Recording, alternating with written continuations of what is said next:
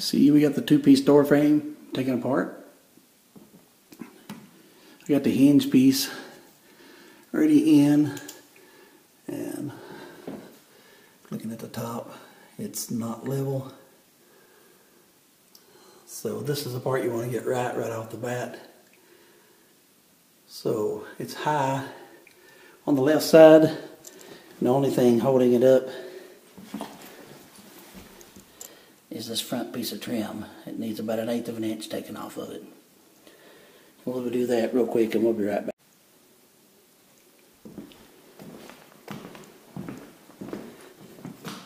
Here we just use the oscillating tool and a couple of shims to protect the floor.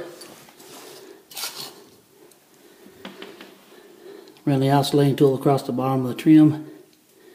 It took 1/8 of an inch off.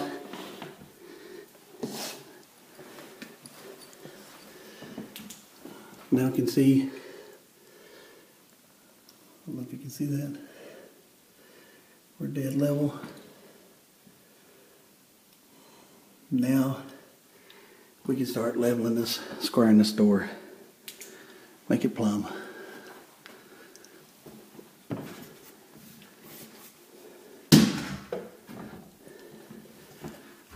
We'll go through and take one screw out of the center of each hinge.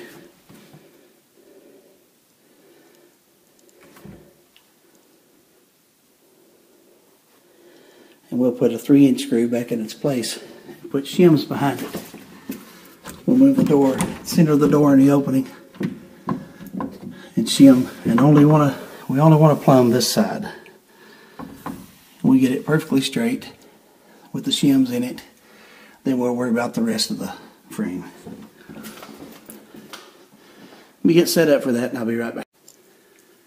We've got our 3-inch screws in, and now we'll put shims behind each one and make it plumb.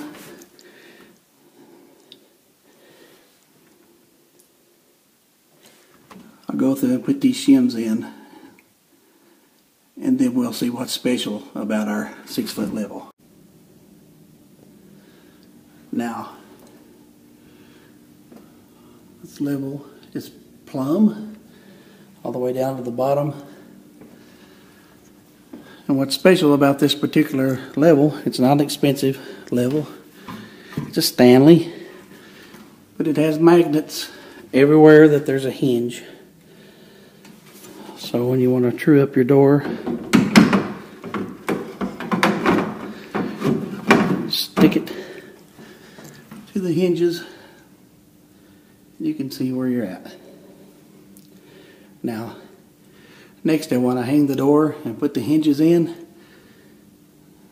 and then we'll do the striker side. Be right back. Now that we get the door up with the hinge pins back in, we can look and see if we've got our 1/8 inch all the way around.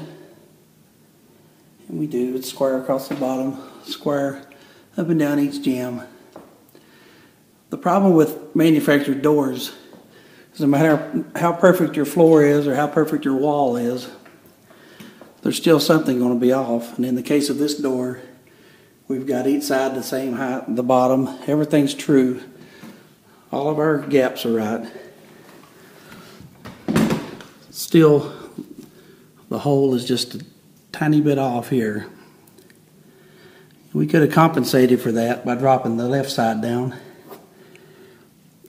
But doing that, we would have also made the door out of square. So we can fix this here when we install the latch. Now we'll have to go and put our nails in this piece of casing to keep it in place before we go back and put our shims behind it. I use the cordless gun.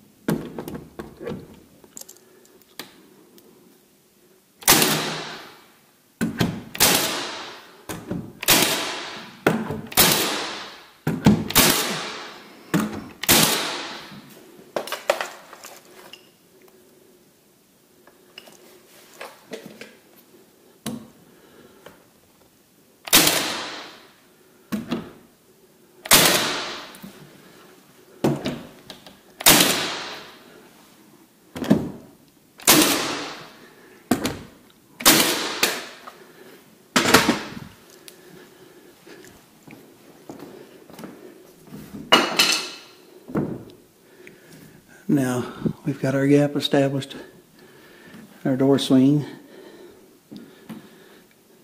Make sure we're not tilted one way or the other.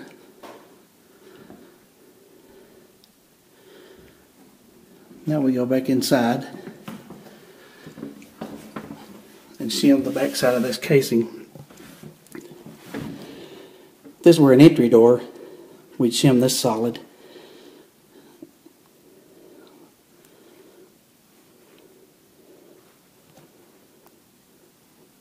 Then we would install 3-inch screws on the latch plate.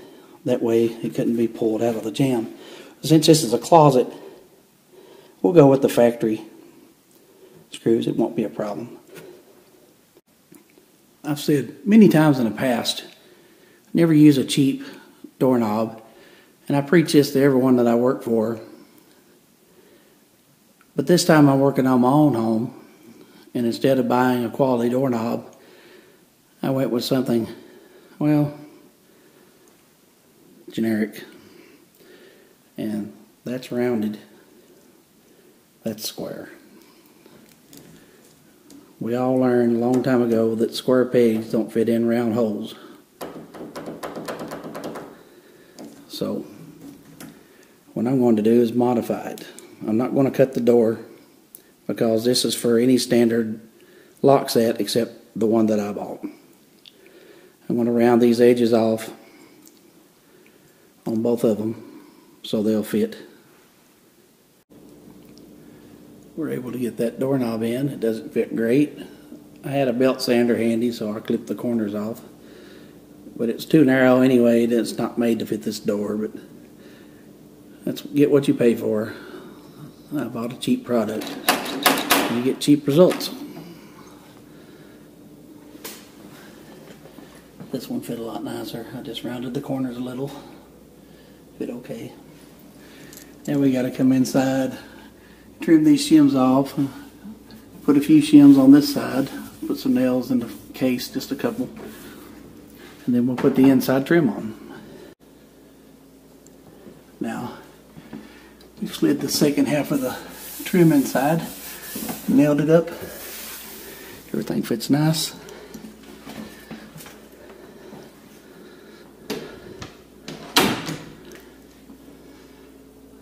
Everything's trimmed all the way around.